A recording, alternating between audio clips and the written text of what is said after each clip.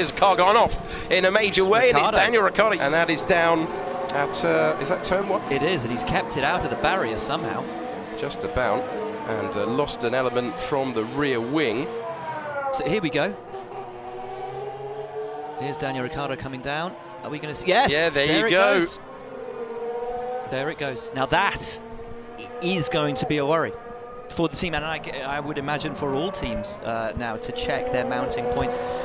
The drivers, some of them were saying yesterday that re-engaging this new DRS, this wider, larger envelope, it feels like a parachute when they finally re-engage it, of how much drag it brings in, the deceleration that it brings in.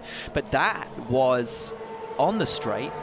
It wasn't, I don't think, being re-engaged. It looks like it was just the airflow over it, dislodged it from the elements.